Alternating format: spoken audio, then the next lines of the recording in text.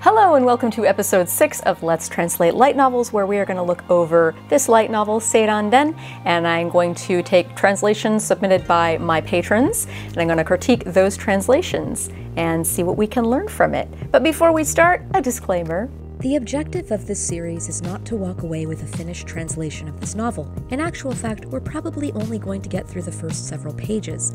The purpose of this series is to teach Japanese grammar and vocabulary. Additionally, the series' objective is to show how you can take your understanding of Japanese and turn it into a proper translation. To demonstrate this, I'll be comparing and contrasting translations of this novel that I did in the year 2000 when I was at the intermediate level and completely new to translating, with translations from some of my patrons as well as my insights today as a professional translator with over 15 years experience. I do not own the rights to Seiran-den, and I did not get permission from the author Nishizaki Megumi to translate it, so again, I would like to emphasize that the intention of this video series is not to produce a translation of this book, but to teach Japanese and to show how translation can be done. I won't be naming my patrons who have contributed their translations in these videos, but I will credit them in the video description if they wish. And now, on to the video. Alright, so for this month's videos in this series, I've got translations submitted from two different patrons, whom I will refer to as Patron A and Patron B, and I will be including also my translations that I did when I was 18 years old. I had had 2 years of high school Japanese, and I had been living in Japan for about 5 months at that point, and it was like, aside from 2 volumes of manga, this is one of the first things I ever translated, not officially. So it's not that great, which is good, because you can learn from good translations, but you can also learn a lot from bad translations. So let's get started. So, Japanese dialogue. どこに行くの? タリアの後をついて歩くアユルがその背に問いかける. Patron A translated this as, Where are we going? Ayuru called to the back of the figure walking in front of him. Patron B translated it as, Where are we going? Ayur called out to Talia's back as he trudged after her. And small Sarah, myself age 18, translated it as, Where are we going? Ayuru asked Taria as he walked behind her. All right, let's look at these 3 sentences and just kind of compare and contrast. So everybody translated どこに行くの as where are we going, which is interesting because it's not literally where are we going. It could be where are you going? Where do you think we're going? You could do a few different things with this, but we all went with where are we going. Ayuru called to the back of the figure walking in front of him. So in Japanese, it was その背に問いかける, which is literally like asked her back, basically. There's so much of that in Japanese prose. The sight of his back walking away from me was distant or whatever. And we don't really do that in English prose. We don't mention people's backs as we're talking about them. So the figure walking in front of him works. Patron B called out to Talia's back as he trudged after her. So Patron B went with the more literal back. And small Sarah just went with asked Taria as he walked behind her. So small Sarah just left out the whole sono se ni. I just translated that as her instead of that back, her. Patron B left a footnote on the verb trudged. So you may notice that the verb trudged is not used in here. It's just aruku, which is just generic walk. The patron's footnote says, since I couldn't come up with a strong opening for this section, just using the word followed or whatever, it says more about Ayuru's attitude than the original text did, but I think it's fairly reflective of his emotional state in the rest of this section. And yeah, I agree with that. I think you could extrapolate from that Taria is really excited walking on and Ayuru is a little more hesitant. So trudged does actually work pretty well here, even though in the Japanese it's neutral. Before we move on, I do need to make a little note that at the end of the last section, there was a little asterisk that shows that time passes. And I mistakenly said in the last video that, like, that day, it's Ayuru's birthday. No. The last section, it was not Ayuru's birthday. In this section, it is Ayuru's birthday. I think I was just looking ahead and seeing, oh, it's Ayuru's birthday in the next section, therefore it's his birthday that day. But no, this is actually 2 months after the last section we went over in Let's Translate Light Novels Part 5. So this has nothing to do immediately with a scene that came right before it. This happened 2 months after the last scene. So next line of dialogue. いいからこっちこっち。タリアは構わず軽やかな足取りでずんずん進んでいく。森を半分くらい突っ切ったところまで来て、少年の足がピタリと止まった。So the dialogue, いいからこっちこっち. Patron A translated that as, don't worry, just follow me.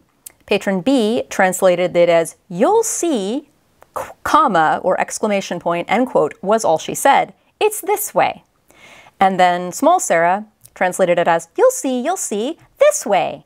And then both Patron A and small Sarah followed it with a dialogue tag for the description that came after it. So we all did that smart thing where instead of just separating that next paragraph of description, the two sentences, "Tariya wa kamawazu karoyakana," that whole thing, we all, in our own way, tagged that into the dialogue, except Patron B.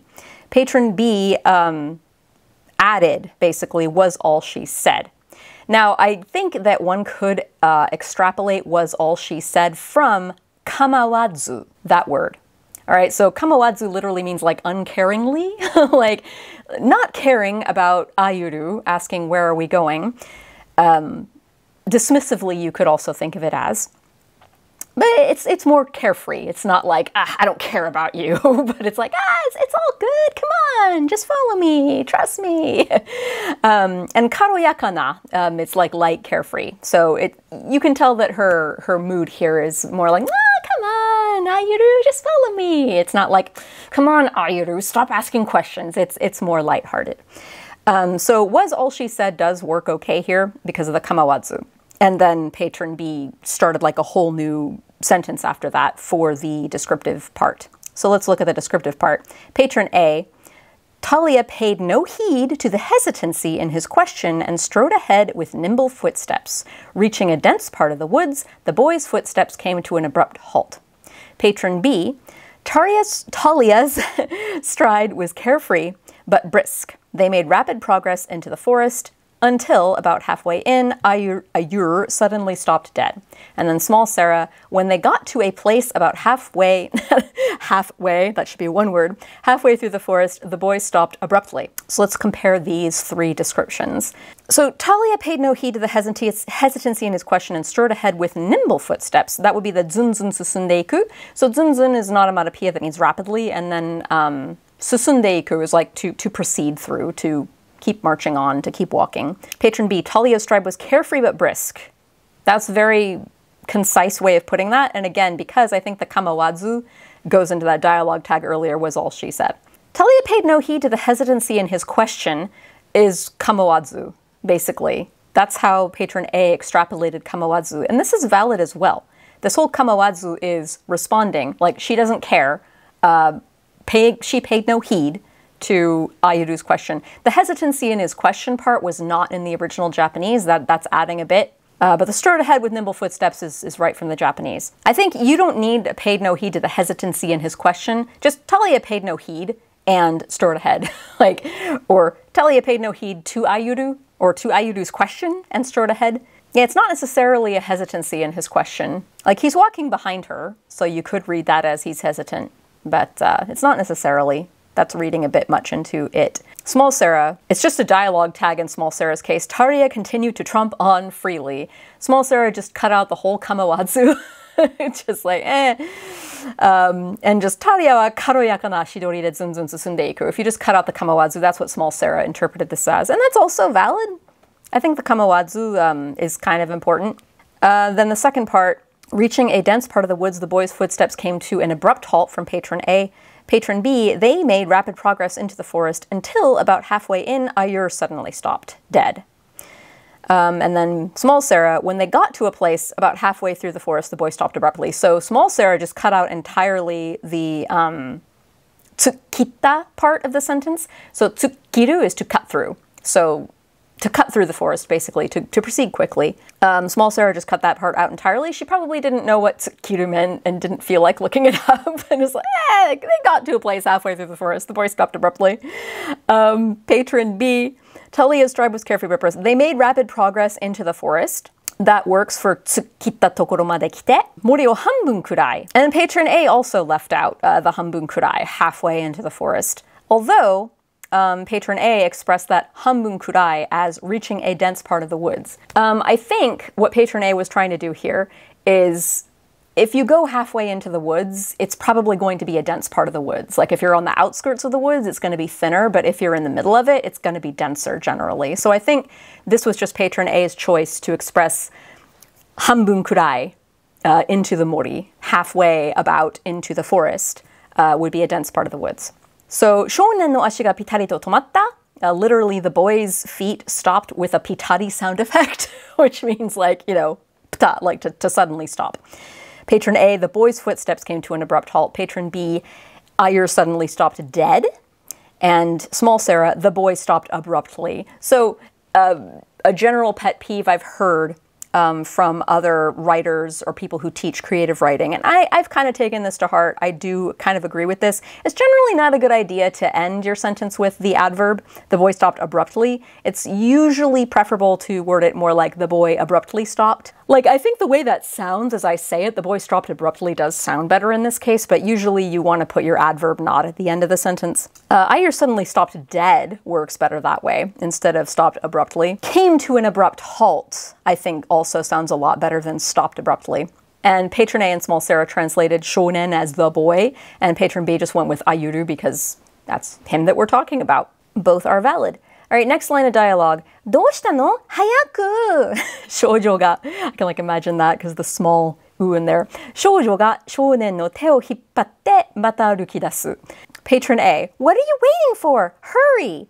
She took him by the hand and started leading him deeper into the forest. Patron B, what are you doing? Let's go! The girl tugged at his hand and they began to walk again.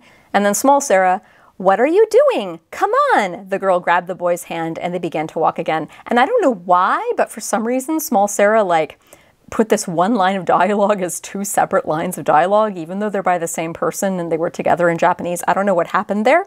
Anyway, what are you waiting for versus what are you doing? Let's go. And what are you doing? Come on. Yeah, hayaku, like it literally means like quickly. It's an adverb. It's like quickly. So yeah, you'd say hurry up or come on. Like either of those works just fine. It's like faster, hurry, let's go. All of those work for hayaku. What are you waiting for versus what are you doing and what are you doing? Yeah, どうしたの? To me, it usually reads a little more like what's wrong or what's wrong with you rather than what are you doing? Or it's like, why are you doing that? As in, why have you stopped walking suddenly in your tracks? So what are you waiting for works as well, because he's stopped. So it's like, why did you do that? Stopping in your tracks. What are you waiting for? What are you doing works, but it's a little vague. I like what are you waiting for here because it adds a little more specificity that's definitely warranted. It's there. Patron A, she took him by the hand and started leading him deeper into the forest. 少女が少年の手を引っ張ってまた歩き出す. So literally like the girl tugged on the boy's hand and began to walk again. It's like literally what that is. She took him by the hand and started leading him deeper into the forest. Patron B, the girl tugged at his hand and they began to walk again. This is very literal. This is like very much what it was in the original Japanese. And then small Sarah, the girl grabbed the boy's hand and they began to walk again. Again, small Sarah was like being a little overly literal with the shoujo, shounen, the girl, the boy. It's like we already know who these characters are. Like I think if we hadn't met these characters yet, like calling them the girl and the boy would have been a bit more warranted, but by now it's like, it sounds weird. You sound like that weird assassin from Game of Thrones. If I do this thing, a girl must obey. A girl will obey. Yeah, just call them by their names, or he and she. Like the girl and the boy is kind of weird. Started leading him in deeper into the forest doesn't exactly make sense so much from Patron A because she was already leading him deeper into the forest. It's like, it's more like she resumed leading him deeper into the forest. Also another like writing teacher pet peeve thing. Usually it's pretty weak to say started to do something or decided to do something, especially if it wasn't in the original Japanese. It's more like resumed rather than started. Japanese, しばらくして二人の前に真っ青な水をたたえた湖が現れた. So, Patron A, a few moments later for しばらくして, Patron B, before long, and small Sarah, after a while. All means the same thing. Patron A, few moments later, a brilliant blue lake came into view before them. Came into view, 現れた, brilliant blue lake, 真っ青な水をたたえた. So it's like, the Japanese is literally like a lake filled with, lake teeming with bright blue water. But yeah, reducing that to just a brilliant blue lake works. Patron B, the deep blue waters of the lake spread before them. I like that for 現れた.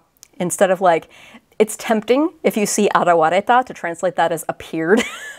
And that can get a little tricky and confusing because in English, appeared or appears can also mean seems like. It doesn't necessarily mean poof.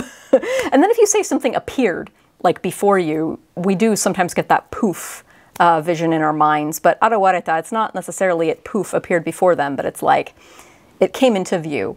It spread out before them. Small Sarah, after a while, the two came upon a clear blue lake. So yeah, came upon, came into view, and spread before. All of those for arawareta. Those are all good translations for arawareta. Good job, us. The deep blue waters of the lake from Patron B is a little more literal because they're talking about the water. Masao na mizu. I like that. It paints a better picture than just saying like a blue lake or a deep blue lake or a brilliant blue lake. Small Sarah went with clear blue lake for Masaona. I dig it. But you got deep blue, clear blue, and brilliant blue for Masao. None of these are wrong. All right, and then we have a dialogue of just 18 dots from Ayuru. And what I like here about this is none of us, not even Small Sarah, translated that as quotation mark, 18 dots, and quotation mark. We all decided to extrapolate that or leave it out. So I'm going to go on to the Japanese narration that comes after that. Ayuru no kao ga kowabatta. それに気づかないタリアは少年を後半に座らせるとちょっと待っててねと姿を消した. This is interesting. You have this little like bit of dialogue in there that's like kind of nestled into the narration, but it's not officially like a here's some narration and then here's some dialogue and then here's some more narration. And if you translate that literally, it's like from the shonen wo kohan part, sitting the boy by the lake with a wait here for a little minute, she disappeared is kind of like how you translate that literally, keeping the prose intact. And it's very weird in English to do that. So let's see how we all did that. So Ayuru's face tightened from Patron A. Ayuru no kao ga kowabatta. Wait right here, Taria said, not noticing this, as she ran off behind the trees. Patron A moved the chotto matete ne part a little earlier in there. Wait right here, Taria said, not noticing this. Sore ni kizukanai Taria wa, as she ran off behind the trees. Patron B, Ayur's face was a silent mask instead of tightened. Kowabatta, like kao ga kowabatta is more like it stiffened, it tightened. So was a silent mask is a bit of an extrapolation, but it's fine. Like if your face is a mask, like if you think of it that way, it's more like your face is stiff. Like any expression or emotion you're showing on your face at the moment is not yours. So a silent mask does work here. He sat woodenly on the shore where Talia led him. That's not exactly what it said in Japanese. Yeah, so the order of operations is a little switched up in Patron B's translation. It's not really a problem, I don't think. But just look at this. In Japanese, the order of operations is Ayuru's face, kowabatta. It tensed up, it stiffened. Sore ni kizukanai Taria wa, Talia didn't notice this. So not noticing this, he's standing there tense-faced. That's the first thing that happens. Then the second thing that happens is Talia doesn't notice it while she sits him by the edge of the lake. So the first thing that happens is his face tenses up. The second thing that happens is Talia obliviously sits him down by the lake. And then she says, wait here just a minute, and then she walks away. That's kind of the order of operations here. What Patron B, the translation implies that he was already sat by the lake. And like Talia wasn't the one who sat him there, she led him to the lake. And then I guess he sat down maybe on his own, maybe not. And his face was a silent mask. And then Talia said, wait right here. So it's like just a tiny bit different than the order of operations in Japanese. Again, not in a way that like ruins the story or the moment or anything, but just note that it's a little different there. Wait here, okay, she said, all unconcerned, and disappeared. All unconcerned, the all in there is a little weird. All unconcerned is more like casual how you tell a story. And she was like, wait here, okay, she said, all unconcerned, and I don't know, the all is weird. Wait here, okay, she said, comma, unconcerned, comma, and disappeared would also be kind of weird. I think the all unconcerned part is a little clunky where it is. Both patron A and patron B could have gone with a more literal, not noticing this, Talia said, "Wait here, okay?" and disappeared. Like, even though that's like literally the order that it happened in the Japanese, I think that something like that does also work. Small Sarah went with Taria, comma, not noticing this, comma, sat him down at the edge of the lake with a, "Wait here a minute, okay?" and disappeared. Oh, good job, Small Sarah, for doing the thing that I said not to do. But see how weird that sounds? Like, it was pretty good at the first part of it. Taria, not noticing this, sat him down at the edge of the lake with a, "Wait here for a minute, okay?" If she had just gone, if Small Sarah had just done period at the end of the lake, Taria, not noticing this, sat him down at the edge of the lake, period. "Wait here a minute, okay?" comma, she said, and disappeared. Or something like that. Like, even that's not perfect either, but like, yeah, just the, sat him down with a, "Wait here a minute, okay?" and disappeared. It's like, if you say with a something or another, in English, you wouldn't be like with a, and then there's a line of dialogue. It's like with a laugh, with a smile. Like, it would be something like that. It wouldn't be something like with a, "Be sure to call me when you get home from work." You wouldn't like do a whole line of dialogue in there necessarily. Anyway, next line. 森の奥にひっそり息づくこの小さな湖は、その鮮やかな湖水の色から青の湖と呼ばれていた. So it's a big line of narration here, big long sentence. Let's see how we all translated it. So patron A, this small lake, comma, tucked away deep in the forest, comma, was called Azure Lake because of the vivid hue of its water. Patron B, the small lake nestled deep in the forest was called Blue Lake for the vivid color of its waters. And then Small Sarah, this small lake in the middle of the forest, comma, with its brilliant blue-colored water, comma, had been named Ao no Mizumi. So here's a little peek behind the curtain of how I make these videos. I arrange the translations in a nice little table that I can look at on my computer while I do these videos, but I actually make a point of it to like not read the translation super deep before I do this video, because I want my real-time, like, honest reactions to things. But I did notice, just as my eyes were kind of scanning over the translations as I was formatting them in the table, that a couple things came up that is going to be the theme of this video, which you probably saw in the thumbnail.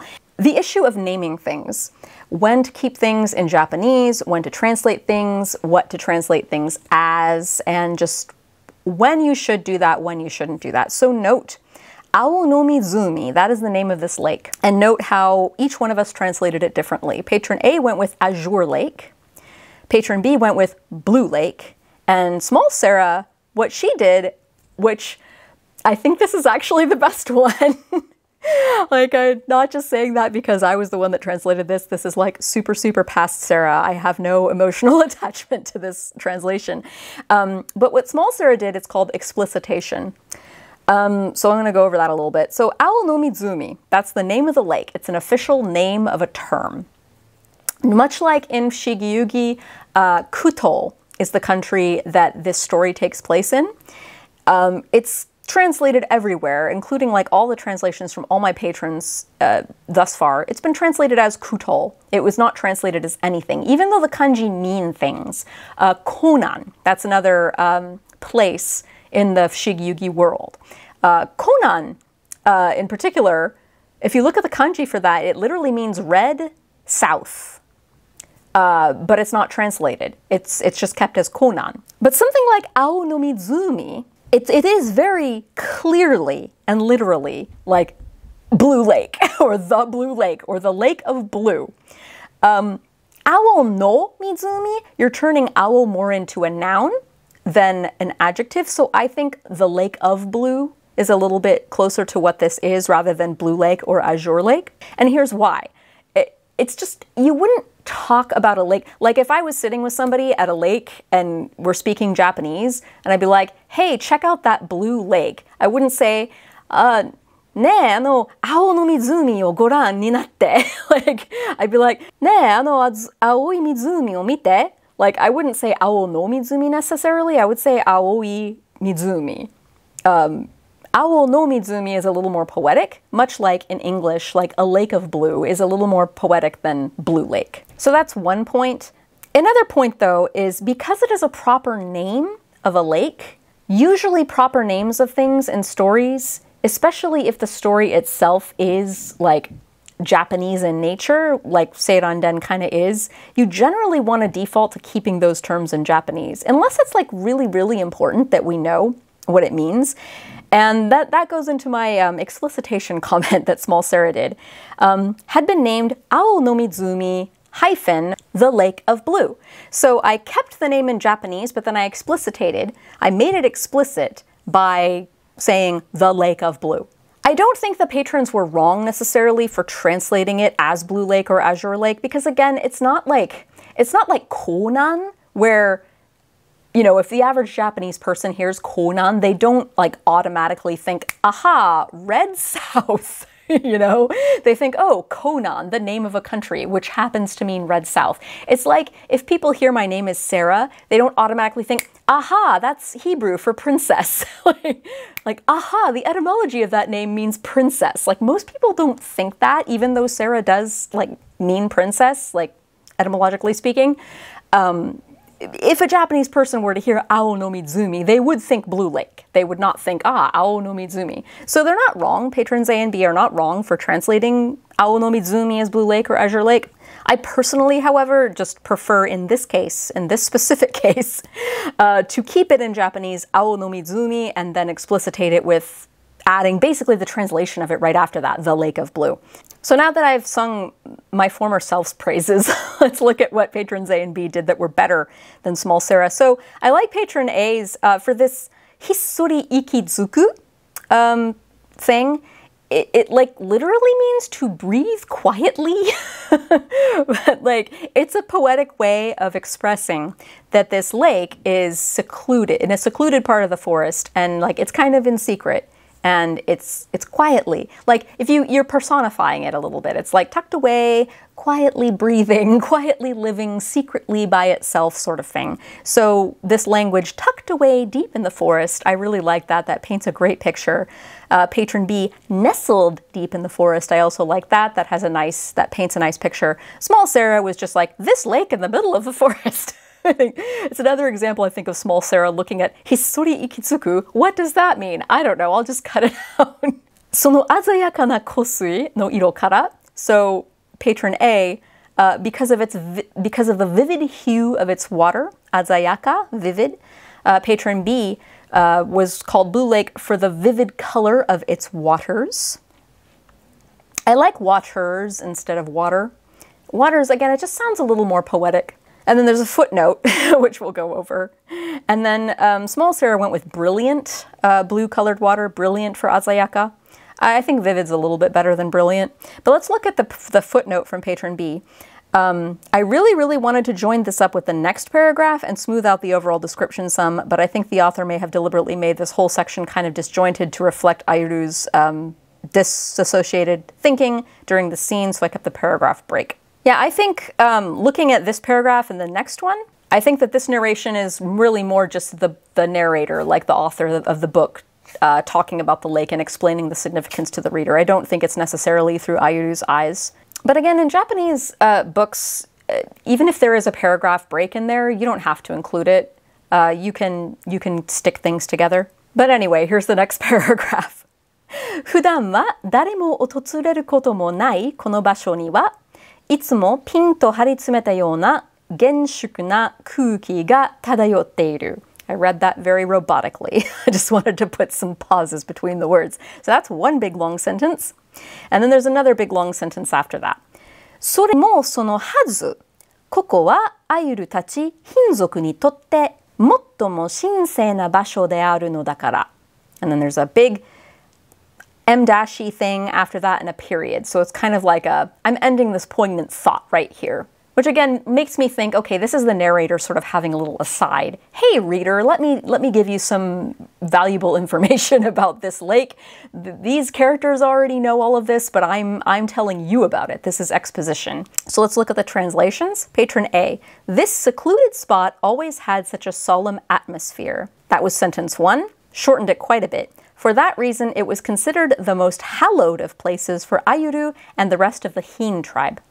Patron B. Most of the time, it was a place no one came, and an atmosphere of tense solemnity. I'm so bad at reading. And an atmosphere of tense solemnity always hung over it. Unsurprising, given that to Ayur's Littoran people, this was the holiest of places. And then small Sarah, this place, that was seldom ever visited, always seemed to be tense with a solemn air. So many Japanesisms in that. We'll unpack that in a minute. But this place held a sacred importance to Ayur in the hen race. I like that sentence. That's a good one. All right, so let's look at the first sentence. 普段は誰も訪れることもないこの場所には comma. So ordinarily, this place, no one comes to this place, comma. So this place, to which people don't ordinarily come, comma. いつもピンと張り詰めたような厳粛な空気が漂っている. So 厳粛な空気 is a solemn vibe, a solemn atmosphere. And then 漂っている is floating, wafting. You could interpret that verb lots of different ways other than just floating. So this secluded spot always had such a solemn atmosphere. This is so clean and so lovely. So secluded. That word came from 普段は誰も訪れることもない. Was translated as secluded. That's brilliant. I like it so much. In past videos, if you've watched the rest of the videos in the series, you'll note that Japanese prose does this a lot, and it's so clunky, and it's really hard to translate, and you almost should never keep it intact because it's clunky. So, この場所には, if you just delete 普段は誰も訪れることもない, if you just delete that and just go この場所には, いつもピンと張り詰めたような, it's like this place always had such a solemn atmosphere to it. ピンとした, like kind of ping, silent, neat as a pin kind of atmosphere to it. But then when you add this, 普段は誰も訪れることもないこの場所, small Sarah interpreted that as this place, comma, that was seldom ever visited, comma, always seemed to be tense with solemn air. And it's clunky. See how clunky that is when you keep it as it is in Japanese? Like the best you could do is just so clunky in particular. The best I could have done with that is this place, seldom ever visited, always seemed to be tense with the solemn air. Something similar to that. Like not that was. That was just sounds terrible. But yeah, translating 普段は誰も訪れることもない as secluded is great. Because if people don't ordinarily come there, secluded works. I don't know, like unvisited is a little more literally what that would be, but I really like secluded. It does the job. It does the job of that, and it's so clean. And yeah, so you can see Patron B had a little trouble with that. Most of the time it was a place no one came. And then there's a footnote. Meh. There's got to be a really succinct English word for this kind of place somewhere. Yeah, and I agree. This is the sort of thing where you might want to workshop it and think, okay, what's another way of wording? A place where people don't ordinarily come. I think the secluded spot works. I think this unvisited spot, it's like a road less traveled sort of thing. This uninhabited doesn't work for this particular scenario, but yeah, you want to think along those lines. Patron A always had such a solemn atmosphere, Patron B, and an atmosphere of tense solemnity always hung over it. I like that it just sounds more, it sounds more like what it's trying to say. This passage is trying to say, this place is so hallowed, it's so sacred. So I think a little poetry is called for here. Had such a solemn atmosphere is very matter of fact. Small Sarah always seemed to be tense with a solemn air, so this seemed to be. 張り詰めたような this whole yona thing, I want to shoot it with a slingshot. All these yona, if you keep it as seemed as, it's kind of weak in the translation. Always seem to be tense with a solemn air. You don't need seem to be necessarily. Was always tense with a solemn air. Always seem to be, I don't know, in this case, always seem to be tense works okay. You don't always need to cut that out, but yeah, it's generally a little overdone if you always translate yona as seem to be or as if. I like the atmosphere of tense solemnity always hung over it, even though I have a hard time saying solemnity. So the next sentence, this is where a lot of controversy happens. So, それもそのはず, and it's like, and of course it would be solemn and tense. Because, ここはアユルたちヒン族にとって, so to Ayuru's tribe, the Hinzoku, the Hin clan, the Hin race, the Hin tribe, 最も神聖な場所であるのだから, So because this place is like the most sacred place for Ayuru's Hin race, Hin tribe. Patron A, for that reason, it was considered the most hallowed of places for Ayuru and the rest of the Hin tribe. Ayuru and the rest of the Hin tribe? The rest of this sounds kind of weird. Ayuru and the Hin tribe? I don't know, the rest of it's not that bad. So I didn't catch this when I was filming the video. I just wanted to insert here that the cause and effect is backwards here. For that reason, it was considered the most hallowed of places for Ayuru. It's actually the other way around. It's not a hallowed holy place for Ayuru and the Hin tribe because it was secluded, but it's the opposite. The spot is secluded and people don't go there that often because it's a hallowed place for Ayuru and the Hin tribe. So cause and effect are backwards here. Patron B we'll come back to in a minute. Small Sarah, but this place. It's not but. That's wrong, Small Sarah. It's more like because. But this place held a sacred importance to Ayuru and the Hin race. Sacred importance. I like hallowed from Patron A. That's great. It has that holy, sacred. But yeah, it's not but. It's because. It's like, and of course, like, and why wouldn't this place feel solemn? It's like the most sacred of places to the Hin race. So Patron B. Unsurprising that is like soremo sono hazu. It's like, but of course. It's like unsurprising, given that to Ayuru's Litoran people, this was the holiest of places. So this is the holiest of places. This works as well. The most hallowed. I like hallowed. I don't know. I think that's just me. Holiest works, sacred works, hallowed. So this is where we get into some controversy. So there's a footnote, but fans will probably hate this choice for Hinzoku. Explanation is too long for a footnote, so I'll put it on a new page below. So there's a long explanation for why Patron B chose to translate Hinzoku as Litoran people. So the direct transliteration of Hin seems to be pretty standard in fan wikis, so I'd assume that the term has been localized in that way in some official Shigeyuki material somewhere. Yes, it has. I think, at least in the fan subs, it definitely was. I'm pretty sure it was.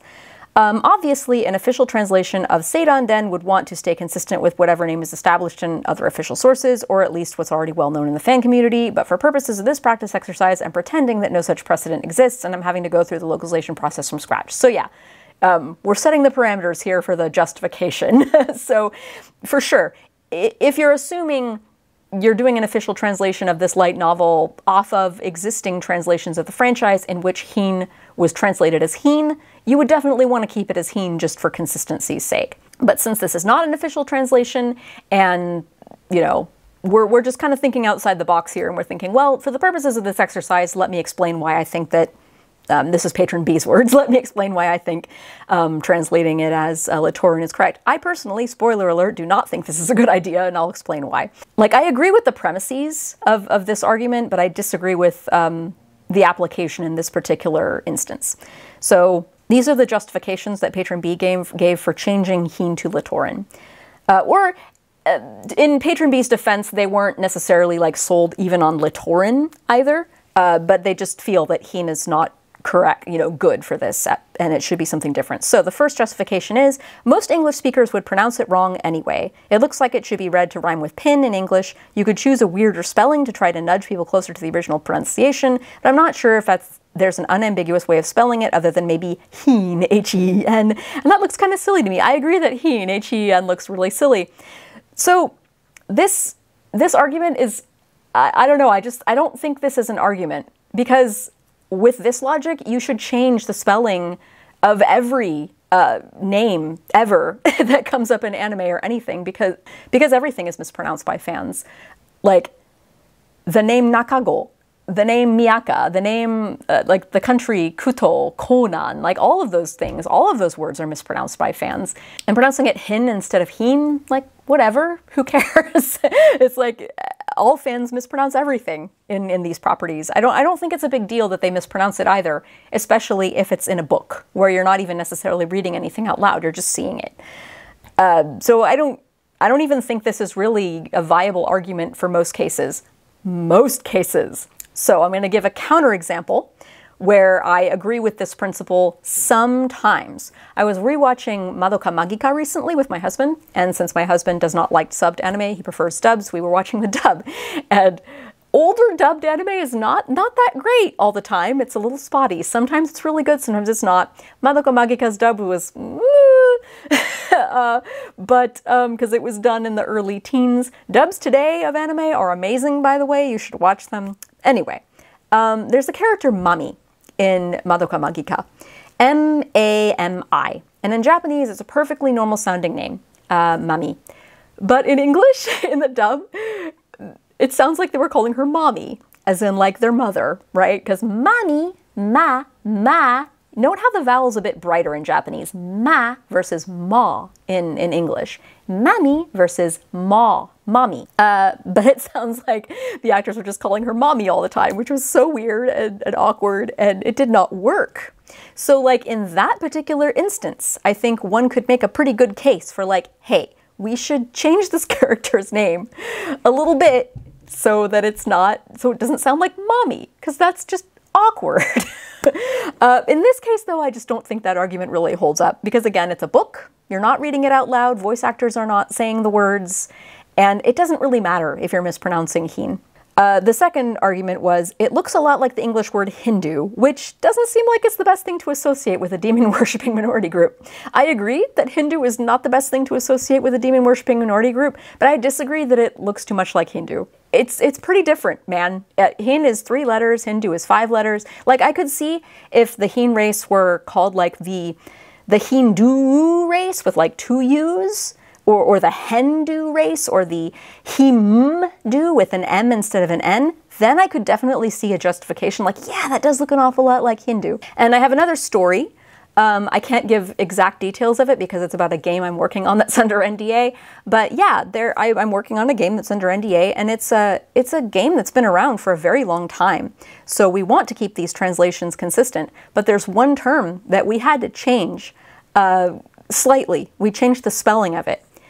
Because, and again, I can't give the specifics because then I'll give away the game that I'm working on. But basically, the character in this game is too much like something that would upset a lot of people. So we had to slightly change the spelling of this already established character that has like legacy, like ways of spelling it. We had to change it because of something that came up in pop culture recently where we're like, it's too similar to this other thing. Now we have to change that slightly so people don't have that bad association. So that there is a precedent for this. Like in certain situations, yes, you do want to change the spelling of words that are just a little too close. Another example, Scott Pilgrim. How they were talking about how Pac-Man, it was supposed to be Puck-Man, but that looks too similar to the letter F. The P, if you just change the P to F, it turns into something really bad in English that they wouldn't want, the marketing people would not want people to make that association, so they changed it to Pac-Man. So there is precedent for that. But I don't think in this case it's necessary at all. I think it's far away enough from Hindu that I don't think people would draw that association. And then the third justification that this patron had for changing it is the name Hin is more than just a sound. It would have some amount of meaning apart from the sound to native Japanese readers. So you're discarding that information if you just transliterate the sound. So I agree with this in some very specific cases. But generally speaking, if it's a place, if it's a person or a place or something very official in an anime or a manga or a light novel, especially if it's very Japanese adjacent, which this thing is, the best thing to do is usually to keep it in Japanese. Now, the name Hin is more than just a sound, it has a meaning. Argument, this kanji is obscure. Like most Japanese people, like if they see this kanji, especially with zoku after it, they wouldn't automatically think, oh, that means, like they would know that it has something to do with water. Like, I don't even know what this kanji means. Let me look it up. Umi ya mizumi no, okay. Yeah, so it's like a land associated with the ocean or the lake. Yeah, and like waves and stuff like that. Flowing water. It's similar to hama, from like as in from Yokohama. But yeah, it's not a very common kanji. Most Japanese readers, if they saw that. Also, another giveaway is the kanji has furigana in it, in the book. And usually if a kanji has furigana, that means it's not as likely that the average reader of that grade level would know that kanji. And this book is written for like junior hires that are thereabout. So it's actually not a very common kanji, this Hin kanji. So like, yeah, it does technically have a meaning, but again, going back to the example of my own name, like, sure, the etymology is princess, but most people, when they hear Sarah, they don't think princess. So even though like places sometimes have meanings, again, Konan, it literally means red south, but I don't think the average Japanese person hears Konan and then they think, aha, red south. Like, it's kind of like an Easter egg. And you could like think, oh yeah, technically that country means red south. That's cool because it's in the south and Suzaku has red imagery, so that makes a lot of sense. What a cool little Easter egg. But yeah, I don't think it needs to be that in your face, like this is what it means. If it were super, super important, I think, to know what he means, then you could make more of an argument for translating it. But yeah, it is literally the name of his tribe. So I don't think, like, I think that's the sort of thing that you really should keep in the original language. Yeah, it's like if you were to go with a localization of it, it would be better to just like, I don't know, just make up something. Like the Lake Tribe.